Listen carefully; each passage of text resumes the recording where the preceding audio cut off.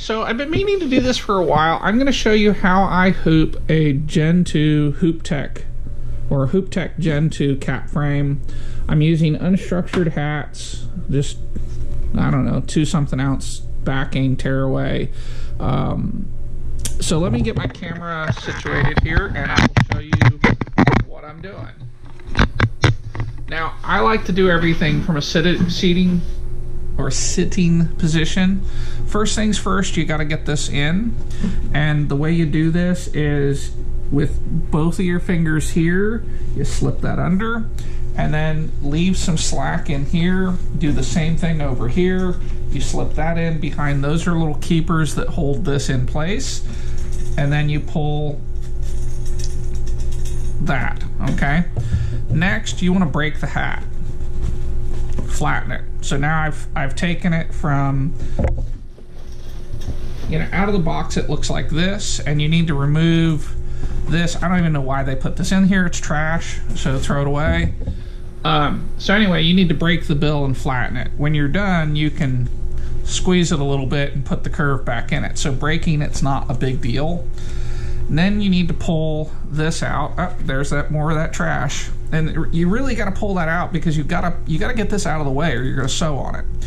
And then you set this in here, and you pick up with your right hand. You pick up this and just set it in there. Now what I'm going to do is I'm going to come in here and I'm going to make sure this is out of the way, and I'm going to try and bring the center seam to here and get my hat square on here. Now I'm going to apply just a little bit of pressure, bring this over with one hand, and clip this and pull it. Okay, you are not done. Now is where the magic starts. Now you want to grab the hat by the button on the top of it and pull hard. You ain't going to hurt this thing.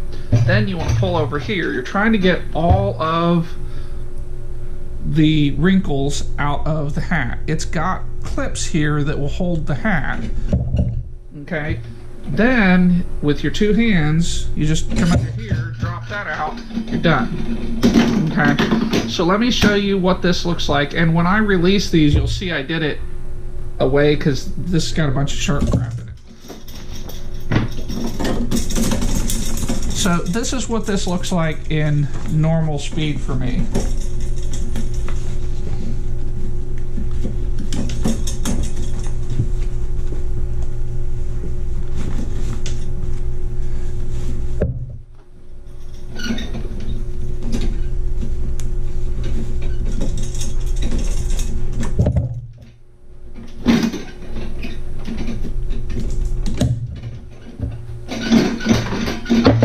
That's it, and it goes off to production.